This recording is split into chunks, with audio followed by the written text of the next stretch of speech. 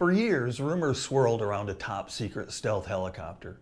Then in May 2011, during the raid that killed Osama bin Laden, the world got its first glimpse, by accident.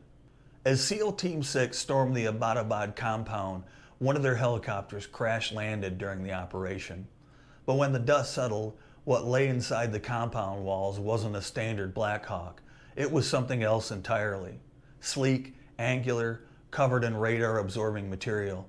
This was a stealth-modified Blackhawk the Pentagon had never admitted existed. Its tail section remained mostly intact, revealing an unusual design, smoother edges, noise reduction features, and low observable coatings, built for evading radar and operating deep in hostile territory.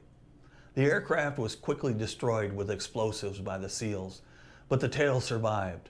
Photos leaked. Aviation experts worldwide scrambled to analyze what little was left.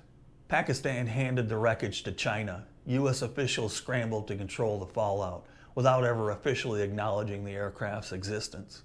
To this day, the Stealth Hawk remains unconfirmed by the DoD. No official photos, no specs, no name.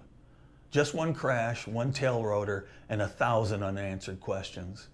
It was the kind of prototype meant to stay in the shadows, until the biggest manhunt in history brought it into the light. I'm Dave Newton. Consider subscribing for more unbelievable military history.